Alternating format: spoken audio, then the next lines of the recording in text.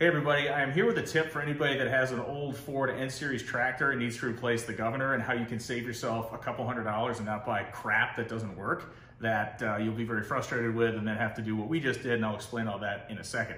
So the governor on these tractors, they're very old. The governor that was on this tractor, the casing had cracked on it, and so rather than what I should have done is just go get the case welded up by a buddy. Instead, I decided to replace it with a new governor, which is this shiny looking piece right here. Looks great, right? Everything looks cool.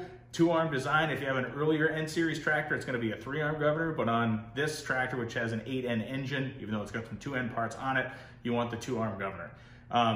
Obviously, it comes all shiny and new, and there's a couple of quick things I should have done before I installed this to know that it was never going to work in the first place. So these governors are very simple. The reason that the tractor has a governor is because these engines work almost in a solid state, or a semi-solid state, meaning that you set the engine at a certain RPM level and you do your work, whether that's brush hogging or plowing snow, whatever you want to do.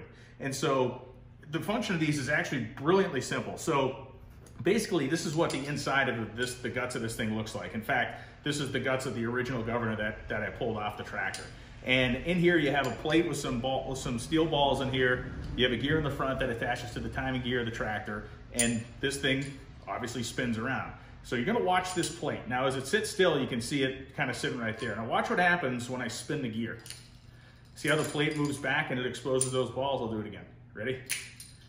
So what it's doing, when that plate pushes back, it's acting against these levers. So as that the plate pushes back, it's actually putting some strain on these levers.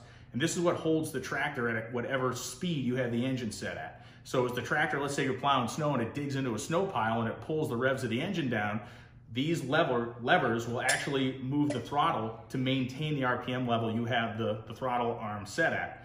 Now, you just noticed that test I just did when I took this, and again, I'll do it again, sitting still, you spin it, you can see the balls, this plate flies back, and you can tell that it's actuating something inside the housing.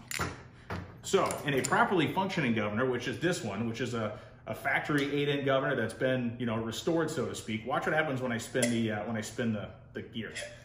See how the arms came forward? What that tells me is that those balls are working and they're actuating against the arm. Ready?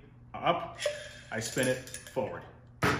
If I had taken 30 seconds to do it with this piece of junk that I paid a couple $100 for, which is made God only knows where, I would have discovered this.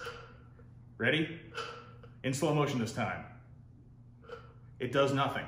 So when I spin this gear, you notice the arms go up. So what this means is inside here, likely there's a yoke, if you will, or a fork on the shaft in here, right? And that fork is what is pressed upon by this guy to move these throttle levers.